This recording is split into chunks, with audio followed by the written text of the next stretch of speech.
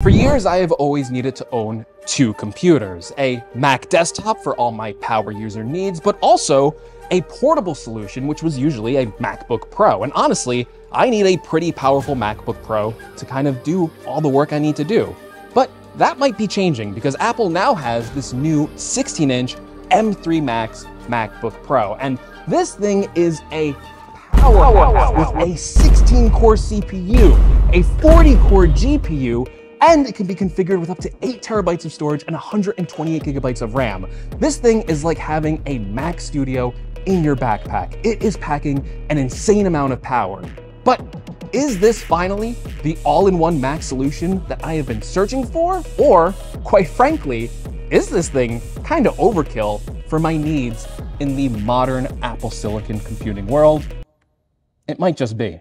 But it doesn't matter how big Apple makes the display on these laptops, to get most of my work done, I connect it to an external display. And for the past month, I've been using this new 27-inch BenQ design monitor, which has been amazing. First of all, this monitor just looks so clean on my desk, and unlike other monitors that ship with a short stand with limited adjustability, this monitor has BenQ's Ergo arm, which just offers a ridiculous amount of adjustability. You have height adjustment, tilt adjustment, you can swing the monitor closer to you, and you can even completely flip the display 90 degrees to give you a vertical monitor setup. This arm just offers so much flexibility and is so comfortable to work on because you can pretty much adjust it exactly to your needs. If you've never used an Ergo arm before, trust me, it is a game changer. Now, as great as this Ergo arm is, I also need a color accurate monitor because I spend most of my time video editing, and BenQ delivers with an excellent factory calibrated monitor with an impressive P3 color space, complete with HDR10 and a 4K resolution. The display just looks fantastic for every bit of content. Text is super sharp on it, picture looks great, and it is a matte design, which means if you work in a bright environment, there's very little glare on it. I even pointed my studio light directly on the display, and there was zero reflection. I also love that BenQ has a separate MacBook color profile built right into the monitor, and it features active color syncing, so the display always matches up perfectly with my MacBook Pro for a seamless experience between both monitors. I also love this ingenious settings dial that BenQ provides that solves issues I've had with other third-party monitors where changing settings can be a bit finicky.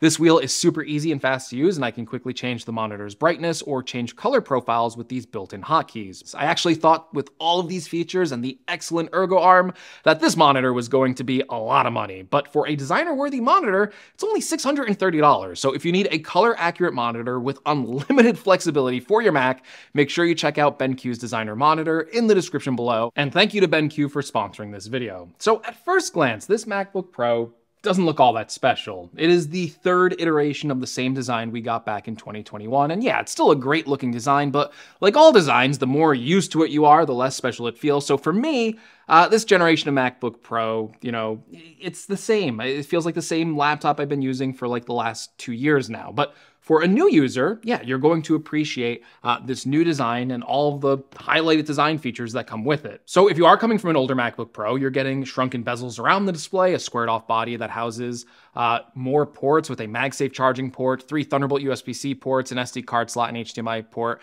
and of course a headphone jack. Now, you know, kind of like a new design feature of this MacBook Pro is the new space black color, and after living with this new color option for over a month, I do have to say that it is definitely an improvement over the old space gray color, and in most lighting situations, it does look pretty close to black, and it's a really nice stealth appearance to the overall build. Apple said they put a new coating on this space black MacBook Pro to reduce fingerprints, and yeah, that's kind of true. I compared it against my Midnight MacBook Air, and it's much more fingerprint resistant, but don't be fooled, it's not fingerprint proof, just resistant. So over a month of using it, there's some slight fingerprints on it as I'm looking at it now. The other new thing here is the display does get brighter for SDR content, so it goes up to 600 nits of brightness compared to 500 nits on the older MacBook Pro. But I can't say that's made like a huge world of difference for me. Maybe I'm just not using my MacBook in bright enough environments where I would notice the increase in screen brightness. But yeah, you know, it's always nice to have a brighter screen, but it really hasn't made that big of a difference for me.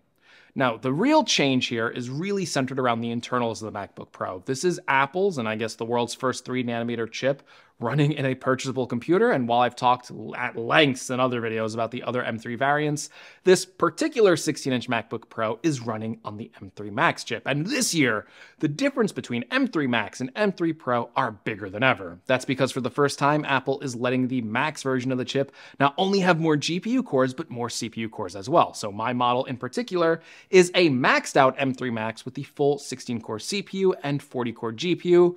And oh man, is this thing an impressive feat of chip engineering. I know benchmarks get a little boring, and hey, I'm guilty of being a boring person, just look at me. But I look at these CPU numbers in Geekbench and Cinebench, and yes, I'm fully aware these are synthetic benchmarks, but when I see scores this impressive, you'll get my attention every time. So not only are we seeing a 35% jump in multi-core CPU performance over the M2 Max, but Apple is basically giving us a chip that fits in a smaller laptop body that is scoring on par with their desktop class M2 Ultra chips. But here's the rub. My 14-inch M1 Max MacBook Pro was already crazy powerful and crazy efficient. So is this M3 Max 16-inch model a worthy upgrade to that Mac? Now, yeah, in raw benchmark performance terms, we are seeing an absolutely insane jump compared to the M1 Max in my 2-year-old MacBook Pro, with a 26% performance jump in single-core performance and a massive 54% increase in multi-core CPU performance. Now, in theory, you think this would make a massive difference in every application and in every use case. However, the truth of the matter is that the first generation of Apple Silicon was already such a speed bump compared to Intel Macs that even though I am quoting massive performance increases here, you really don't see that level of performance jump in real-world usage for most tasks because, let's face it, most of us simply are not capable of using the additional raw horsepower that this M3 Max chip provides. So yeah, side by side, if you were to take like an M3 Mac and put it against an M1 or an M2 Mac and start like opening like a bunch of apps, like the M3 Max is gonna open them faster. Now, it's not gonna be like a huge difference, but there's gonna be like a slight difference, maybe like a second or two here or there opening these apps. Again, not a big impressive thing here. Like in real world usage, you're not really saving much time. And once that app is open and you're using it, the M1 Max and M3 Max machines felt similar in terms of performance, and even multitasking capabilities felt similar on my M1 Max with 64 gigabytes of memory compared to my 16-inch, which now has a massive amount of 128 gigabytes of unified memory. Even some higher-end applications like Photoshop or Affinity Photo felt about the same in usage between both machines, and for simple edits in Final Cut Pro, both Macs felt fluid and responsive. I really wasn't seeing the performance jumps for most of my tasks. Even head-to-head tests against a typical video export from my channel did not yield impressive gains in Final Cut Pro. We're talking at max maybe 30 to 40 seconds saved during a typical Final Cut Pro export of a 4K 12-minute video file. Like, we're not saving a bunch of time here.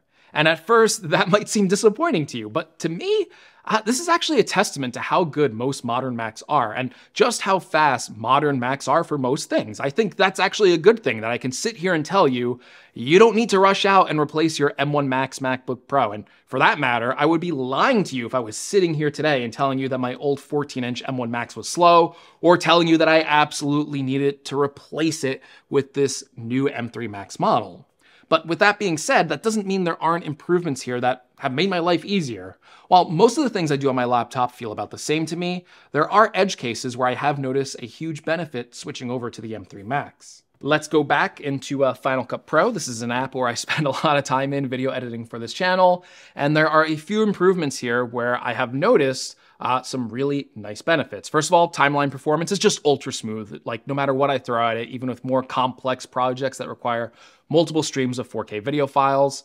But the biggest area where I really notice improvements to performance is with third-party plugins and effects. On my old 14-inch, there were times where I would notice some slowdowns on my Mac, where it had to render out like multiple effects, but on the M3 Max, everything just flies through the editing process, and I'm not sitting around waiting around for anything. In fact, the M3 Max at times felt as smooth, or honestly even faster, than the M1 Max Mac Studio that I use for most of my video editing workflows. And again, that's a desktop class computer. And yeah, these are things that are kind of hard to demonstrate on video for you because, you know, it's not just showing you a benchmark, it's an experience. And this is after me using this for a month, you kind of have to take my word on it that some things that I ran into issues with and couldn't really capture on video are just working out to be better. But the way I would explain it is the M3 Max really isn't making one type of workflow that much faster, but it's providing enough extra power or memory in little areas that have made my workflows not get slowed down or kind of clogged up in the process. So less spinning wheels, less time rendering, no memory warnings. And that really just translates to the raw ability to just focus completely on using my computer and not managing it. I think one area where I can kind of point to a clearer improvement across the board that is more noticeable is with GPU performance, which I guess is kind of what I'm seeing in Final Cut, right? Like these effects use the GPU, and that's where I'm seeing these gains. Now, I don't want to rehash the Mac gaming story again, but long story short, most games aren't optimized for Macs, which means less than stellar performance. So if I was running a game that was optimized for Windows or running it through emulation on my Mac, chances are you're not going to be blown away by the results. But there are a few games that are optimized for the Mac, like Resident Evil Village, and yeah, it runs amazing on this MacBook Pro. I was able to run Resident Evil Village on high resolution, max settings, with HDR at 120 frames per second. And this was almost the clearest expression of the potential of the MacBook Pro. Not only was the GPU handling the game without generating that much heat or spinning up the fans to a ridiculous volume, but the gameplay looked great on the 120 Hz MacBook Pro display, and the mini LED HDR display made everything pop. And even the speakers played a role in this. Like the speakers on the 16-inch MacBook Pro sound absolutely fantastic. I didn't really cover that before, but having that display with the smooth gameplay and then just kicking in those really loud firing and impressive speakers just led to a really immersive gaming experience on a laptop. And yeah, I know, gaming on the Mac, it's kind of a big joke, and you're probably laughing right now, but I really think it's important to reiterate this point that if more games were optimized for the Mac, like Resident Evil and maybe some further games down the line, this MacBook Pro, with the specs it has for hardware, would actually be a competent gaming laptop and kind of further increase the value of this new generation of Macs. Because, again, the most impressive gains I am seeing out of the M3 Max looks like it's GPU performance. But with all that being said, is this new M3 Max 3nm MacBook Pro a true revolution? No, I really feel like Apple kind of did that 2 years ago with their first Apple Silicon chips. And yeah, I think it was fair to question back then if a first generation product from Apple, if you were to buy that, might be a mistake because, I think most of us assumed that surely Apple would be going through some growing pains during that transition. But it turns out those growing pains weren't really a thing. There weren't really any major bugs with these new Apple Silicon Macs or really any major downsides for going for that first generation product, and even performance. Like sometimes with new Apple products or stuff like that, I know it's not a new Apple product, they've been making Macs forever, but it's a new chip. Sometimes you might expect the first generation to have like a major performance issue or something. Like that just didn't happen. The Macs from the M1 generation are still performing absolutely fantastically. And the M3 and Max chip is kind of just building on top of that. Still, I don't want to underplay this laptop. This MacBook is truly a Mac studio in a laptop form factor. And it made me realize that while there still are some benefits to a desktop form factor, as someone that primarily used to work exclusively on Mac desktops, especially during the Intel days, it's kind of made me realize that I don't need a desktop computer anymore. This MacBook Pro is the only Mac that I need, and it's kind of crazy to sit here and tell you that, yeah, it's faster than even the M2 Ultra Mac Studio at some tasks in just half a year of time. I'm realizing that I've kind of outgrown desktop Macs, and I really feel like this going forward is probably going to be the only Mac that I use. And that's something I'm not used to. For a while now, I've been used to using a really spec'd out desktop class Mac and also a pretty respectably spec'd out MacBook Pro at the same time. And now I kind of like just invested all that into a single machine, which is why I maxed it out, 128 gigabytes of memory, maxed out M3 Max chip, the 8 terabytes of storage. When I bought my 14-inch, I got 4 terabytes storage, quickly found out I filled it up really fast with all my video editing projects, so I corrected that this time around. So kind of this MacBook Pro, it's not like a huge gain for me over my M1 Max 14-inch, But, with the respec and everything, it's kind of filling in pain points that I had with that first generation MacBook Pro. For something that's portable and fits in my bag relatively easily, like, yeah, I know it's still the bigger 16-inch model, but I can carry this thing around with me with pretty much no hassle. It really feels like there's no compromise here. And while my old M1 Max model, I could occasionally feel like I was hitting maybe the max capabilities of that system, after 1 month of use, I feel like I haven't even gotten close to the limit of what this MacBook Pro is capable of, at least for me.